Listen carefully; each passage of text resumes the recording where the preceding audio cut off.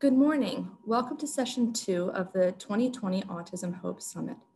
This hour's presentation is titled Understanding Women and Girls on the Autism Spectrum and is presented by Dr. Erica Rao, a licensed clinical psychologist. I'm going to introduce Erica and then turn it over to her for the presentation. Erica Rao earned her PhD in school psychology at the University of North Carolina, Chapel Hill. She also completed a clinical psychology internship at the Marcus Autism Center in Atlanta and a postdoctoral fellowship with UVA's STAR Autism Initiative. As a licensed clinical psychologist, Erica has extensive experience with interdisciplinary autism assessments, parent training, and interventions for individuals with autism spectrum disorder. She is also interested in gender differences in autism and improving assessment and intervention services for females with autism. I'm going to turn the presentation over to Erica now. Great, thank you so much, Jenny. So I'm going to go ahead and get started. Thanks for your patience. So we are talking about understanding women and girls on the autism spectrum. And I want to emphasize that I really think of this as maybe towards an understanding of this topic, because this is something that really is getting a lot of focus in the autism literature and research right now, rightfully so, and something that clinicians, parents, community members, all of us are trying to better understand what autism might look like in individuals who identify as female, and how we can better support those individuals. So, what we're going to talk about today is going to start with the diagnostic challenges that we might face when we think about females with autism. I'm going to touch on gender differences across the lifespan, this idea of camouflaging, and then move into how do we support our females with autism. And hopefully we'll have a couple of minutes for questions at the end. So some of the big questions that we think about when we are thinking about this topic of females and ASD is, there's a lot of talk about whether autism may present differently in females, whether females may be able to mask symptoms, meaning mimic their peers to fit in socially.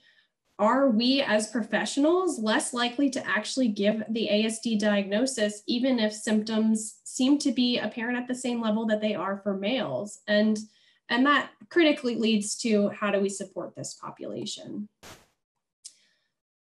So knowing that the ratio of diagnosis in males to females has been 4-to-1, with significantly more males diagnosed than females, we ask ourselves the question, why?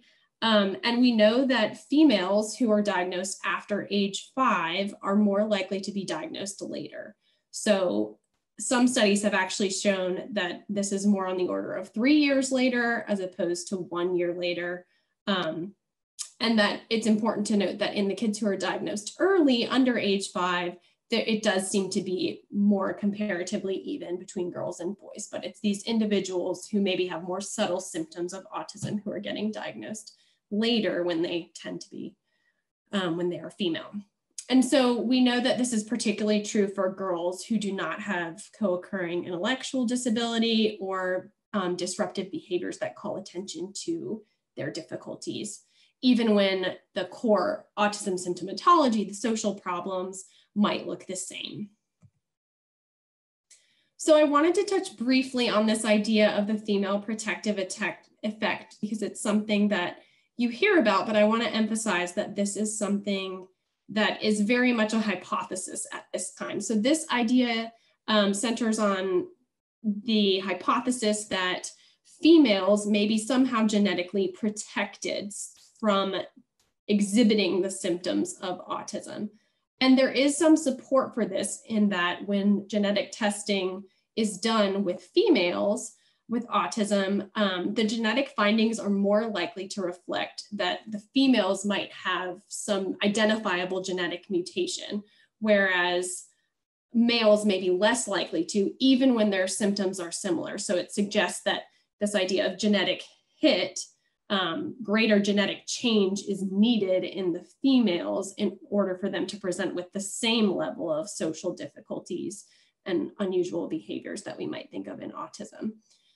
But there's a number of other things that have been investigated that don't really support this. So we would think if there's this genetic correlation, this need for more genetic change in females, that then maybe there would also be more individuals in that person's family that have autism. And that's not necessarily true for our females with autism.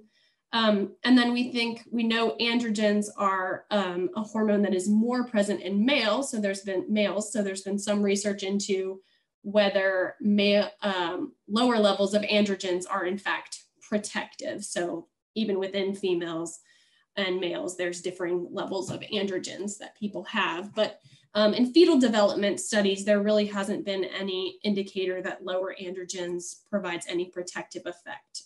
And then the last area is the idea that possibly the X chromosome that girls inherit from their fathers, when males inherit the Y, maybe there is some protective gene on the X chromosome, the paternal one, but there's really no evidence for this either. So something to keep in mind, and something that I'm certain more research will be continuing to focus on.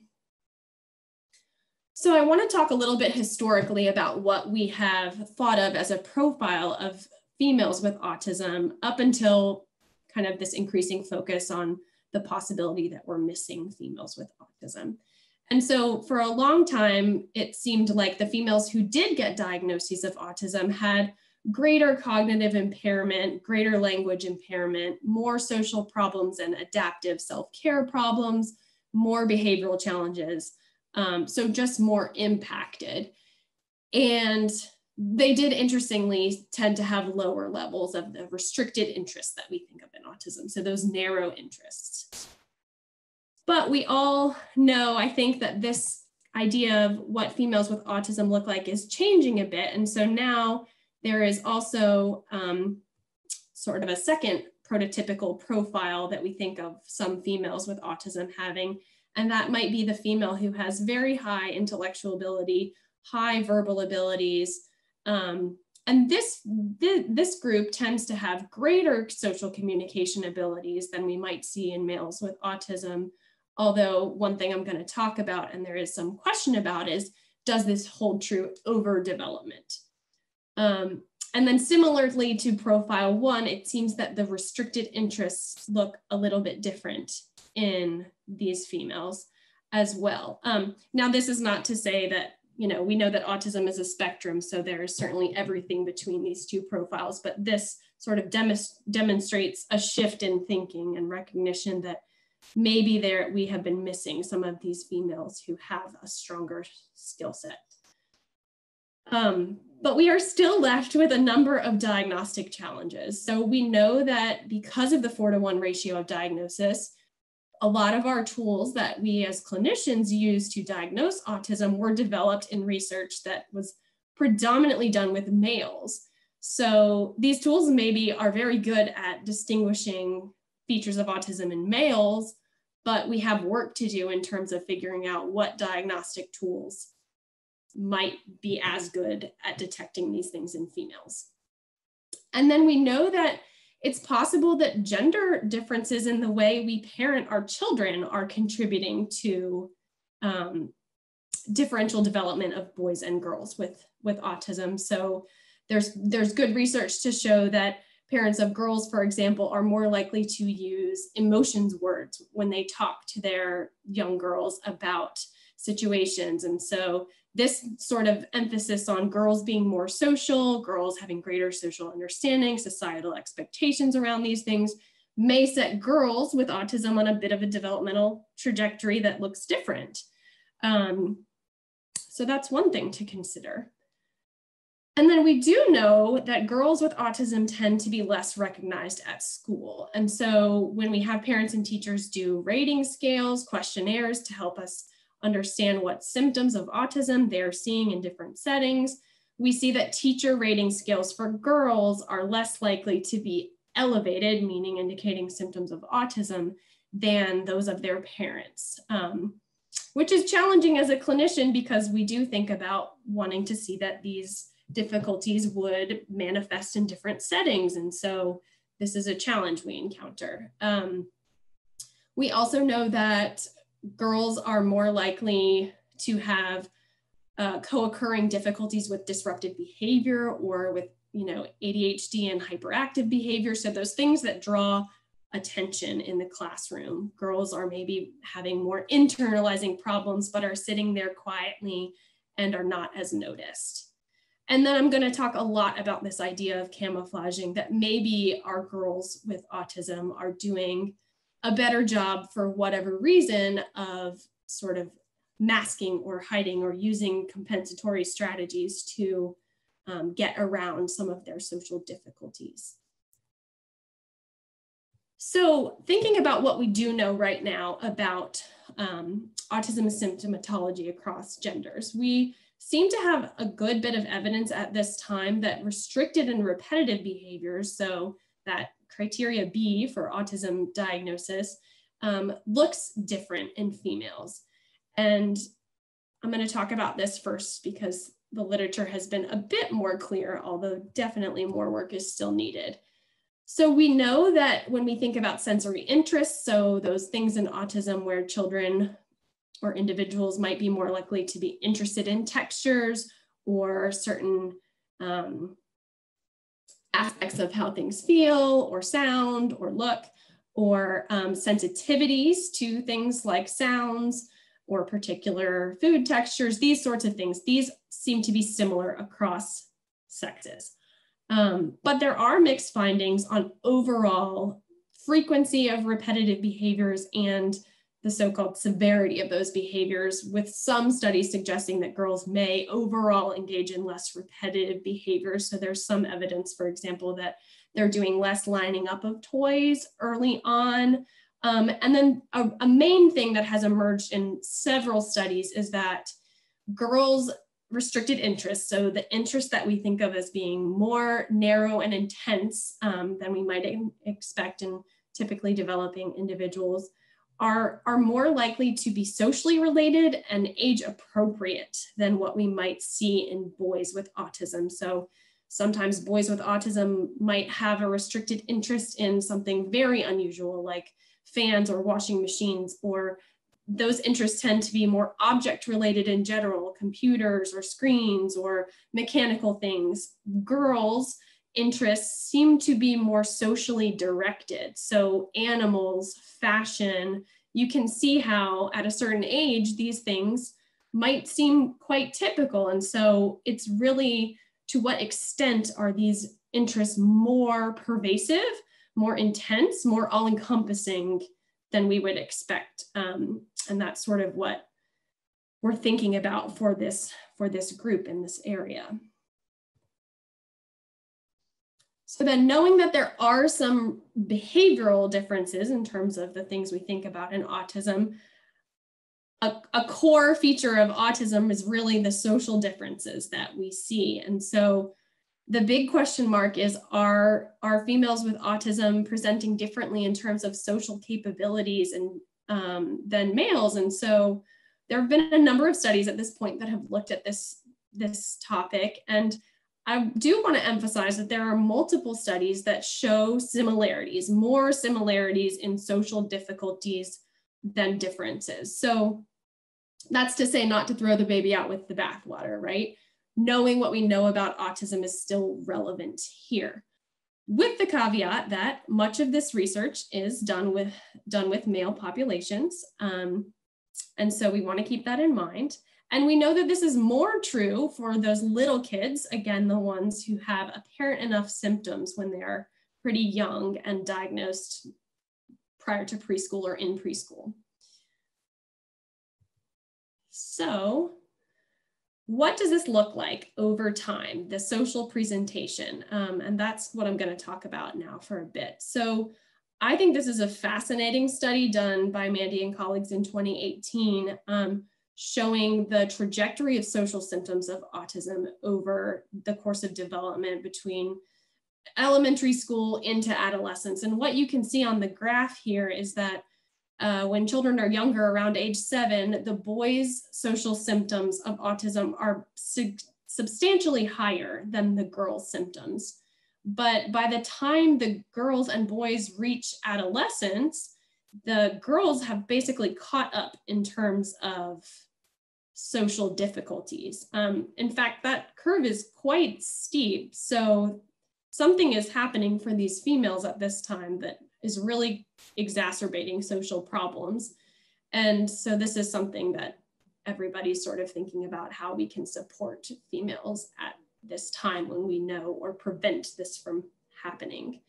But interestingly, of those who had, they sort of quantified severe symptoms, so the most social challenges, 37% didn't show actually that level of difficulty until they were adolescents. So the point here is that this is happening across boys and girls. There are some individuals of both sexes who have more difficulty once they enter adolescence, which makes sense given what we know about the social demands of adolescence.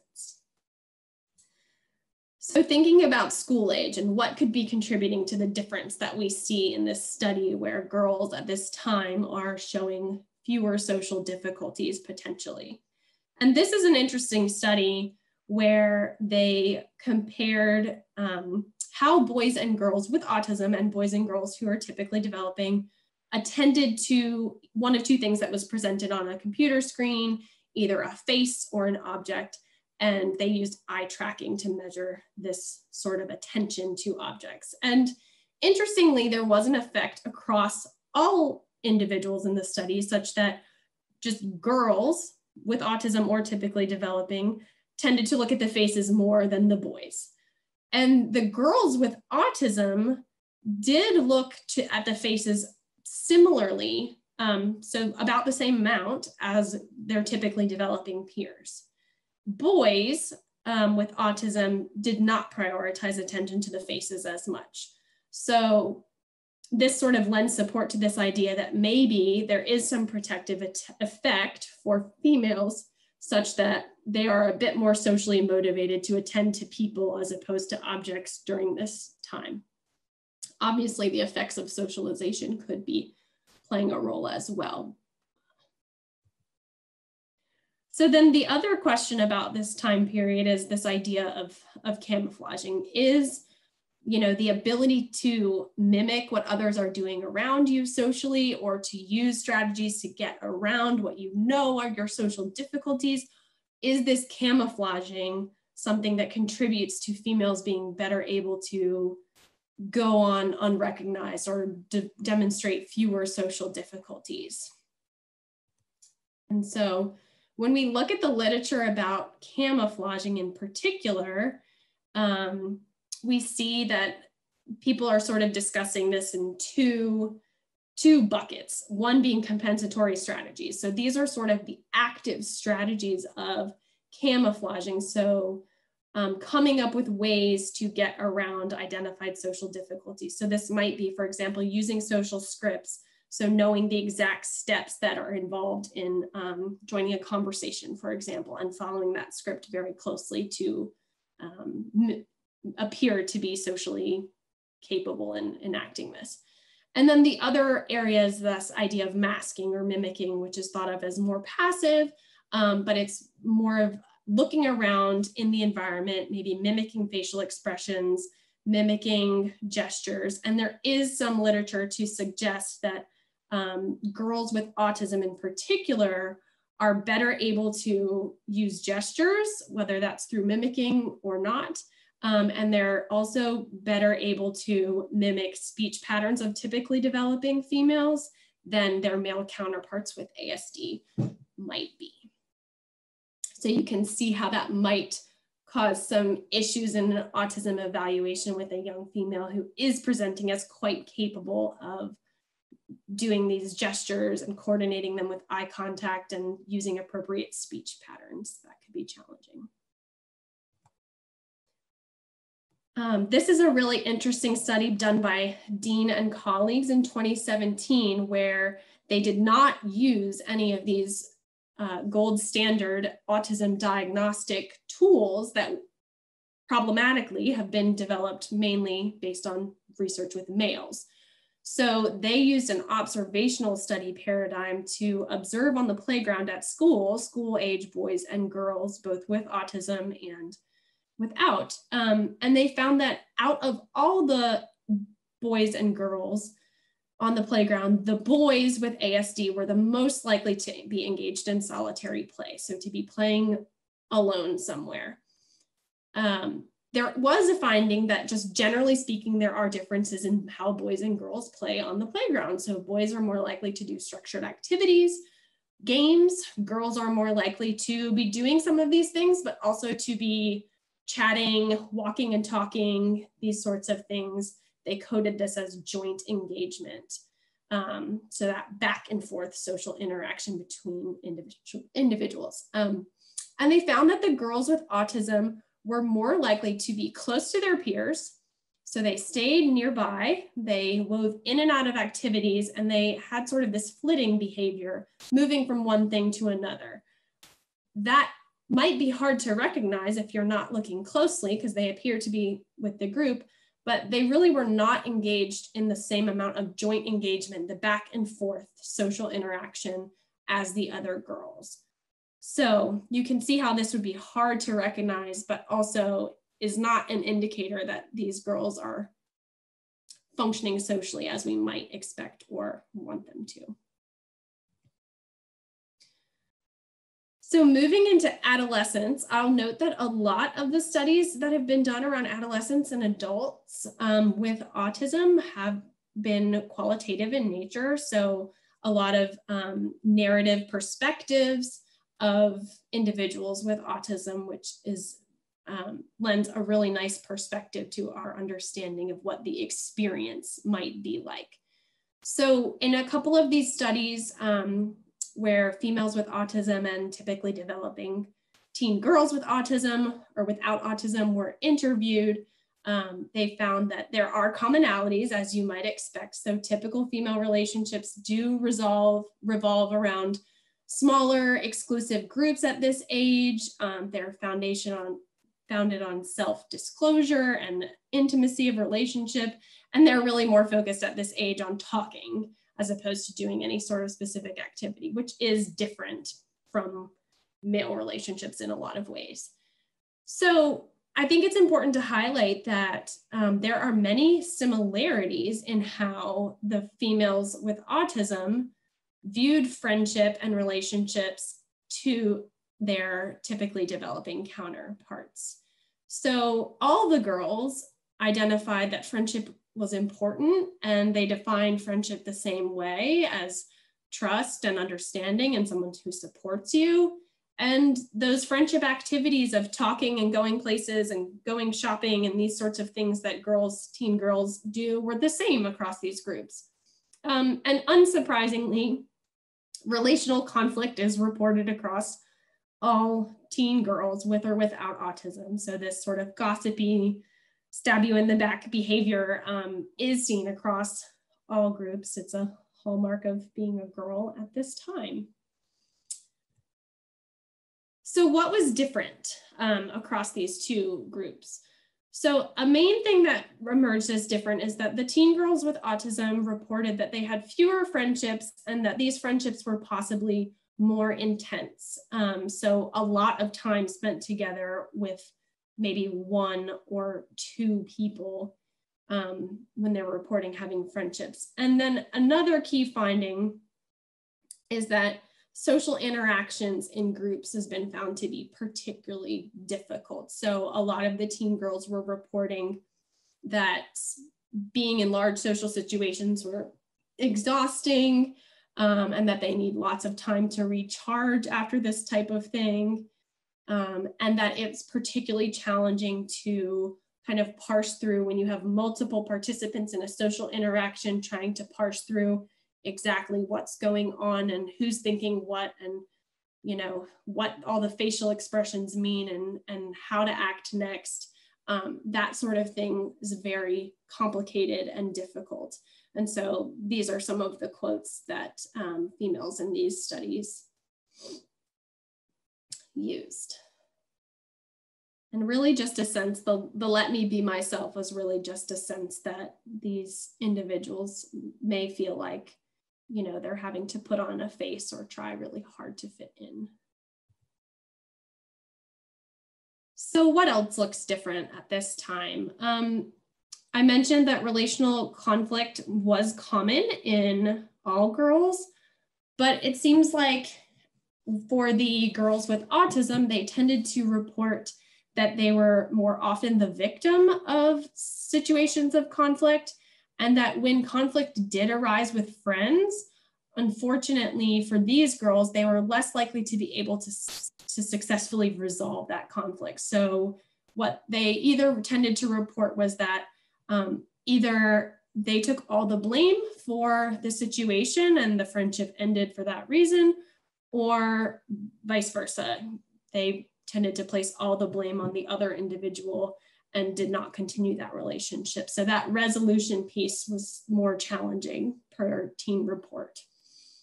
On a positive note, these teen girls did report feeling an overall less sense of competition with their peers and their female peers, which I think is something to be mindful of. And also I think important to be mindful of is the fact that the parents who were interviewed in these studies often seem to be more distressed than their teen daughters. So I think, the teen girls certainly reported that they were affected by social exclusion or social difficulties, but I think it's important to always be mindful of whether something is considered a problem by the individual or not. And does that change our approach when we consider how to support these individuals?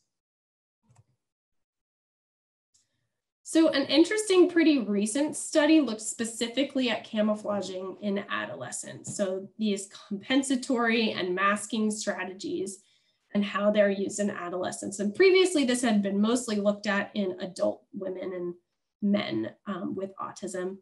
So this is an interesting study because when you think about this idea of impression management when you are a teenager, sort of a hallmark of that time is thinking about how you are being perceived, kind of hyper awareness of what everyone is thinking about you and how you might fit in social groups. And this is a time when we know that identity is forming. So this study looked at not only adolescents with autism, but also at typically developing individuals with autism. And they actually found that all of the individuals were using compensatory strategies. So there was no significant difference across the girls with ASD and the girls in the neurotypical group in their amount of compensatory strategies used. And in fact, the neurotypical group in this study actually reported higher levels of masking behavior. So looking around to see what other people are doing and trying to copy that and fit in. Interestingly, they did measure something that they called assimilation, which had to do with trying to change yourself in order to fit in. And this was higher for those with autism. So this sense that of being, not being able to be authentic was higher for these individuals with autism. And I'll talk about this later, but we do know that this in particular may contribute to mental health challenges in this population. But I think it's very interesting to note that adolescence in particular is a time when a lot of people are relying on compensatory strategies and looking around to see what others are doing. The question sort of remains then, are our females with autism doing this as successfully as their counterparts, which this study has not looked at. So moving into adulthood, this slide focuses on kind of across all adults, males and females. So there's been several studies now showing that most adults with autism do use some sort of camouflaging, meaning males and females. And interestingly, a recent study that included adults who identified themselves as having social challenges but did not have autism were included as a comparison group for individuals who did have autism. And again, in this group, there was no difference in overall report of compensation strategies, meaning those adults with autism reported similar levels of compensating to adults without autism who say they have social problems. And one thing of note is they did distinguish here shallow versus deep compensatory strategies. So shallow strategies being something like finding a place on someone's face to look to make it seem like you are making eye contact with them. So a strategy for sort of getting around something that's difficult for you. And deep compensatory strategies being something like running through almost an algorithm in your head of, okay, there's this facial expression and this body language, and these are the words they're using, and actually coming to a conclusion through a different route about maybe what that person's perspective or emotional state might be. So obviously that involves a significant amount of cognitive processing. And what they found was that both groups used both types, but the individuals with autism were more likely to use the shallow compensatory strategies, which again raises the question of how successful does this seem when they're mid-interaction with somebody else, and does it lead them to the social results that they want, which we don't know. And this is very interesting when we think about the idea that our adolescents with autism and our adults with autism may be on sort of a different trajectory in terms of how they use camouflaging. So when you think about neurotypicals who the research suggests are doing a lot of compensating during adolescence, a lot of masking, a lot of looking around, seeing what other people think of them in order to then slowly emerge from adolescence and form their own identity. And then, there's the research shows that neurotypical adults who do not report social challenges are then less likely to use camouflaging. So that's one pathway, but then thinking about, the idea that in individuals with autism, the use of this compensatory strategy, these compensatory strategies may continue into adulthood or even increase, and how effective is this and how exhausting is this? So specific to women, there is some research to show that women with autism do camouflage a bit more than men, and that they might be more successful with it. But also qualitative studies, so narrative reports from these women, indicate that many times they feel exhausted by this. There's concern about not being able to be who they want to be. So this sort of identity formation that might otherwise have happened in adolescence moving into early adulthood might become sort of problematic for somebody who feels like they still really don't fit in and aren't able to be themselves. But on a positive note, the women who were interviewed in some of these studies did endorse hope for the future, that better understanding of autism and autism in women in particular might lead to a need for less of this camouflaging or feeling inauthentic in the future as people are more accepting. So what does all of this mean in terms of implications for diagnosing women with autism? And is the diagnosis really necessary? I think is a question that many women who are maybe having some social challenges but are not sure what a diagnosis would bring to them, I think grapple with.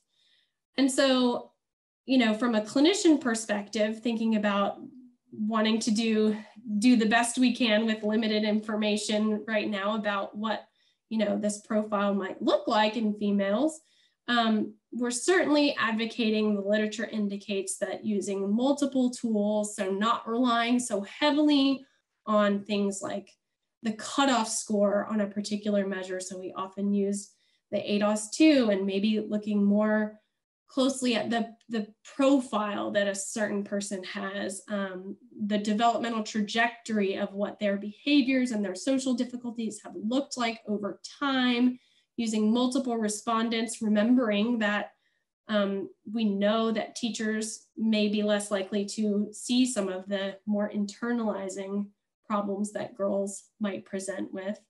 And then there are some measures that I'm going to talk about now that are, I think, going to be increasingly useful as we gather more information. So some measures are in process to be used specifically for females with autism and to better understand this idea of camouflaging in individuals. So I'll talk a little bit about those. So one of these measures that's been under development for a few years now is a revision to the autism spectrum screening questionnaire that added specific questions for girls. So the ASSQ Girl was developed, and this has not been tested in a large community sample at this time. So there's no sort of cutoff score or norms. So it certainly is up to the clinician to look at the pattern of scores and interpret them in a meaningful way. But they found that this did discriminate well between cases. So by cases, they mean individuals who have autism and versus individuals who don't have autism as determined on other measures of autism.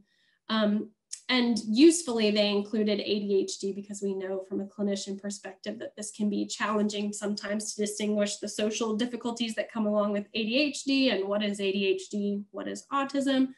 So they found that this measure was good at discriminating things that were more reflective of autism in females as opposed to things that were more reflective of attention deficit hyperactivity disorder. So this is promising, but certainly does need future study. Similarly, the Girls Questionnaire for Autism Spectrum Conditions has been a recent addition to the tools that we might be able to use. So this is a parent report, as is the ASSQ for girls. So there's two versions. One is for ages 5 through 12. One is for ages 13 through 19 with slightly different items based on developmental appropriateness. And again, good preliminary evidence that it is sensitive to girls with autism and boys with autism. So some of the items that were found to be kind of most specific to females or most useful were things like asking if the girl has an imaginary friend or is more engaged in a fantasy world than her peers. So this is something that we don't necessarily think of, for example, as historically something that we would ask about boys with autism. But this seems to be more of a trait with females with autism, to be sort of in a fantasy world, to maybe have play that is extremely elaborate and creative, which is sort of the opposite of what we think of sometimes with pretend play problems in autism. So an absence of creativity. Well, this may actually look more like very creative, although somewhat rigid, elaborate setups, as opposed to so much of a storyline, or a storyline that might be very based on Frozen or some other preferred TV show or something like that. And also can be quite controlling when girls are playing with other individuals. So these are the sorts of things that are included in this questionnaire for young girls. And then recently, this questionnaire was also adapted to be used for adult women with ASD. And really the main change was to change a lot of the language to past tense. So things that are more relevant to childhood and school were changed to past tense wording. And again, it was found to discriminate well between women with and without autism, which is promising, but a small sample size. And the goal of this questionnaire is not necessarily something that would even be used exclusively in clinical settings. A lot of these adult self-report questionnaires are available online. And so, speaking about women who are grappling with this idea of whether they need a medical diagnosis, this could be a way for them to sort of self-assess what maybe they have known about themselves or thought about themselves for some time. So a good addition. And then interestingly, another recent addition is the CAT-Q, which is a questionnaire that focuses on camouflaging behaviors, and again, designed for adults. So it's 25 items. It's got 3 areas, as you can kind of see on the left in the diagram. So they ask about pretty specific compensatory strategies. So like I mentioned, using scripts or intentionally changing facial expressions and body language to be a certain way.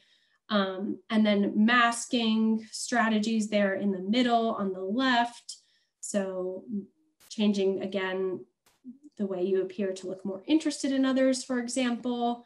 And then this idea of assimilation. So this idea of like putting on an act to fit in or not able to be oneself. They're also evaluating this. And so another feature of this that is useful is recently it has also been used in adolescents. So, and found to be similarly distinguishing of these sorts of behaviors in adolescents as in adults. Okay, so this is a bit of a summary slide of some things that the literature suggests that might reflect more of a female profile of autism, things to be thinking about. So, you know, we've got these domains on the left that we think of as core in autism. And so this idea that females might be more motivated and aware that social expectations are a thing, but a tendency to be more passive and shy. So there's some indicators that these girls, school-age girls with autism, might be more likely to be passive and avoid demands, as opposed to be outright defiant or anything like that, but they may avoid these types of situations. That girls may have better imitation skills. So I mentioned that they might have more vivid gestures. They may use more facial expressions.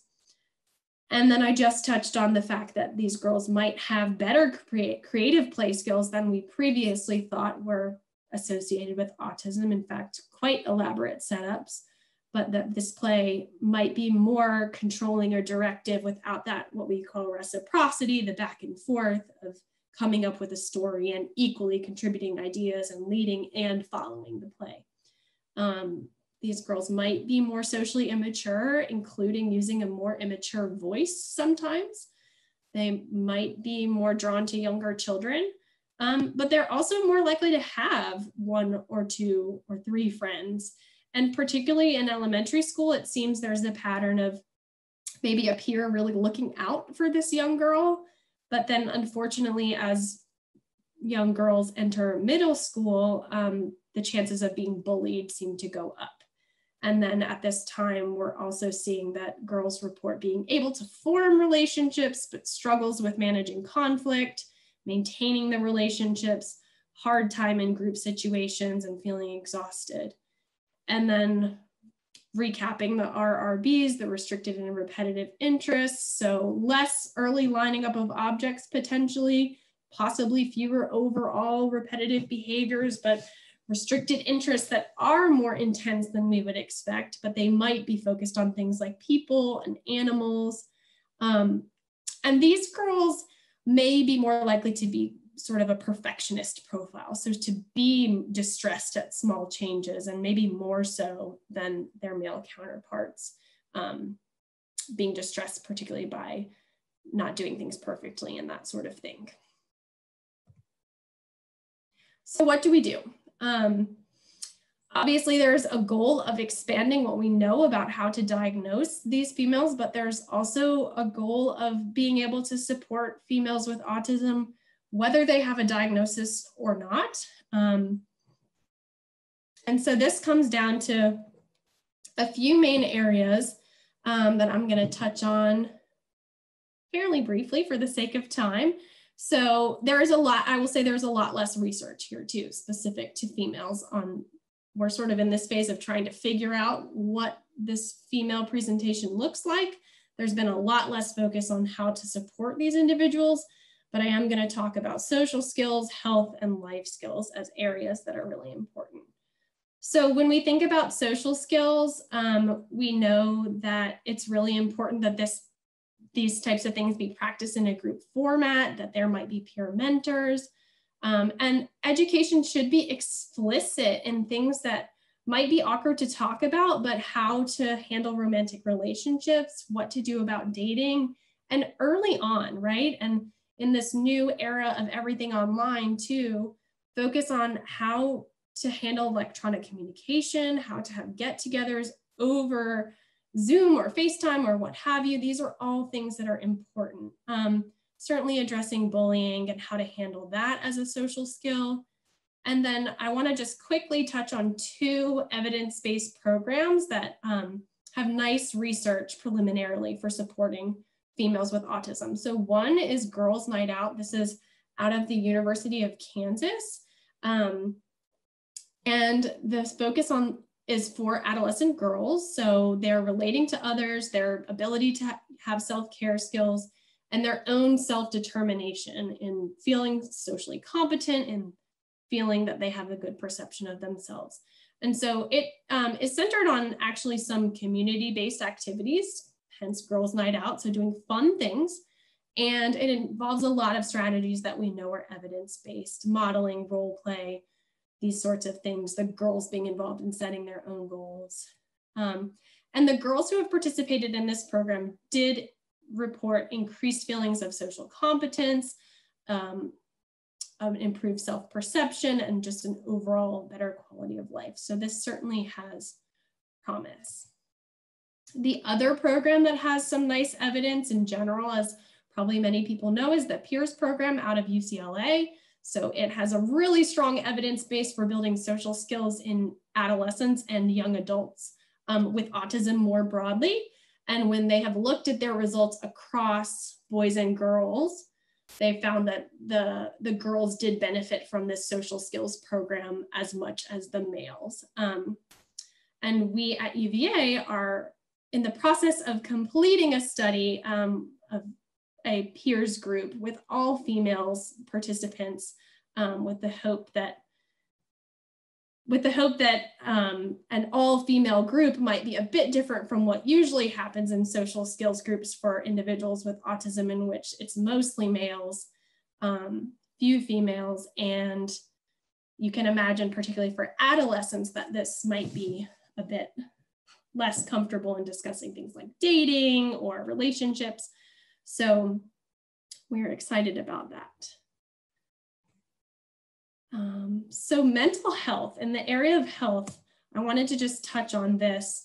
We do know that females with autism are more likely to have co-occurring anxiety, depression, obsessive compulsive disorder, and epilepsy than males. So we really want to be on the lookout for these things and support them. We know these things are more likely to come on in adolescence, and you can see how that might be associated with the increasing social demands and possible challenges. And we know that unfortunately, teens and women do use mental health services more than males, including things like the psychiatric ER or psychiatrists in general. And I think it is important to mention that suicidality is definitely a risk that everyone should be aware of. And this is true for anybody who's having social difficulties, because when we look at this is just one psychological theory of suicide, but when we look at 2 factors here that are really contributing to thoughts about suicide, one is loneliness and one is a lack of social support. And we know that adults with autism are much more likely to report being lonely, and that individuals with autism may have smaller social circles of support. So this is something we should be very aware of, also knowing that camouflaging, specifically this concept of assimilation that we see that is higher in people with autism, is more associated with feeling a lack of belonging. So this sense of I don't fit, I have to try to be someone I'm not, makes these individuals feel like they do not belong, might not have the social support. And so this is certainly a risk factor. And so knowing that specific to women, that the constellation of factors that are a risk factor are high intelligence, a history of any kind of self-harm, cutting behavior, like I mentioned, camouflaging, and unmet support needs, which makes sense with, feeling socially supported. So Things like the social skills program, and particularly now during COVID, finding ways to increase social skills and social networks in particular, and social support is really an important mitigator of this type of situation. So then in terms of healthcare access, we know that medical providers, while this is improving, do not necessarily get as much education on autism, and particularly not in how this might present in females. So we want our girls and women with autism to be on the same schedule of health screens. The widget on the right is a resource that can help knowing what that schedule is. It's got a nice visual layout of things. And then we want people to think about anxiety that happens in waiting rooms. The lights and the sensory aspects of hospitals can be uncomfortable. So it may be hard to communicate with the provider. So thinking about ways to maybe prepare in advance for what you want your young woman with autism to be able to communicate could be helpful. So some suggestions here: calling ahead, maybe having the first appointment of the day so there are fewer people in the waiting room. If you think it would be helpful, bringing in About Me sort of fact sheet as a visual reference, and anything that an individual needs to feel more calm and secure, and thus able better to communicate during an appointment where they would like to speak about their health needs. Quickly, we know that there is a higher incidence of ASD diagnosis in individuals with anorexia. So this is something we want to be careful about. We want to enact a structured schedule and routines for healthy habits. So here are some suggestions for these sorts of things. Structure around meals. If food is really a challenge, sometimes rewarding healthy choices or providing visuals with a weekly food menu to improve variety can be helpful. So after a certain thing has been eaten a certain number of times, it's off the list for the rest of the week. And then this Women Be Healthy is an 8-week curriculum focusing on health needs of women for women with autism. So it does have some nice support for increasing healthcare awareness and access and overall outcomes. And then the same sorts of things that we would recommend in a lot of situations: visual supports to make hygiene tasks more predictable, more accessible, and increase independence in these sort of things. We do know that sexual education is important. I already mentioned being explicit and direct about what the expectations are. What is an okay touch versus a not okay touch, how to say no, how to stop. So these are things that, for example, the Peers program for young adults does explicitly talk about sort of rules of dating, but even being more explicit in conversations about what are the warning signs that someone might be being taken advantage of, or things such as this. And Autism Speaks has a nice resource there at the bottom. I did mention that parents are sometimes more likely to be stressed than their teen girls, but maybe in general. So we want to be mindful of the whole family context, right? So thinking about the person as embedded in their sort of natural environment and supporting everybody, whether this means respite or focus for other siblings at times. We want to be mindful of the entire context that a person is living within. And then, so importantly, a strengths-focused approach. So on an individual basis, does the individual prefer person first versus identity first, language? What are the strengths and weaknesses? I think we think about camouflaging in particular as something that has negative connotations in terms of being able to be inauthentic and leading to some mental health difficulties, but really approaching that from a personal level, because maybe there are some aspects of camouflaging that are really working for somebody. It's not draining their energy. It makes them feel successful. But maybe there are some aspects of camouflaging that are definitely not helpful.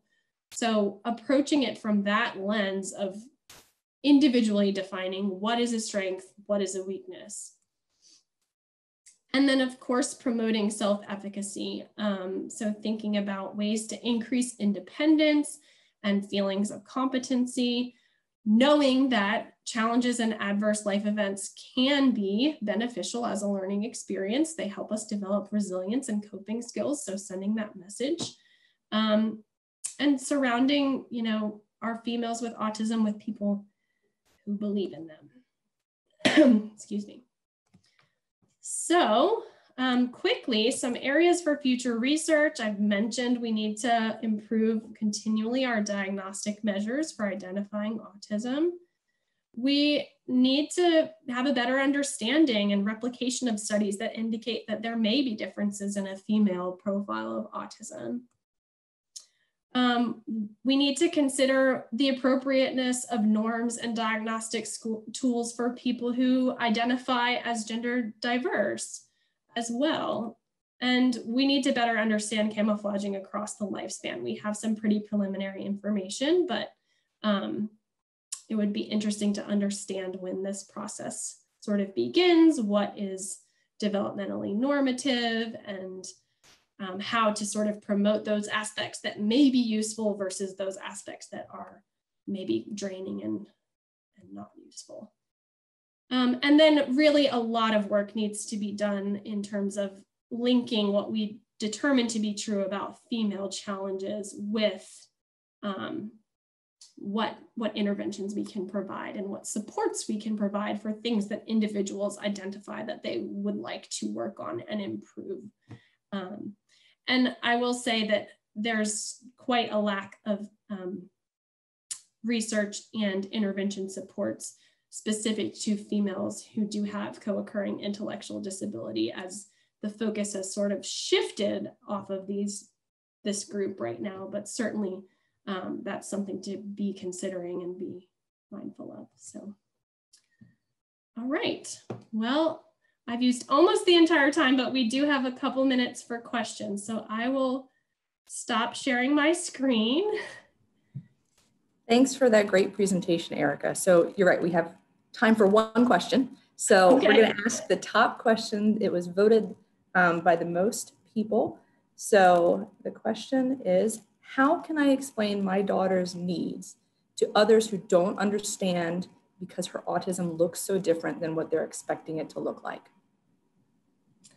Yeah, I think that's a great question. I think trying to talk about your daughter as a whole person and maybe trying to find a way to sort of quantify how much, effort might be expended in terms of if your daughter is somebody who meets or sort of identifies with using these strategies or has these better social camouflaging abilities. So I think that's something that's really nice sometimes is an about me or a visual or something written down and organized, and something that emphasizes that she's a whole person and not just a person with autism, but that she has strengths and these are her strengths, and maybe these are things that line up with autism, very specific knowledge in a certain area or something, but that there are also these very real weaknesses. And sometimes I think for everybody, we talk about visuals for people who are on the spectrum a lot, but this visual of how the things that are in the weakness column fit together with what we know about autism and how we know this can be linked to social difficulties. And we know that the girls have more internalizing problems, I think can be useful. So that's what I encourage people to do, is to kind of write it down and organize it and think about how it looks across settings and what the implications of these difficulties are for the long term too, if we don't support what will happen. Great. Thank you again, Erica, for that presentation.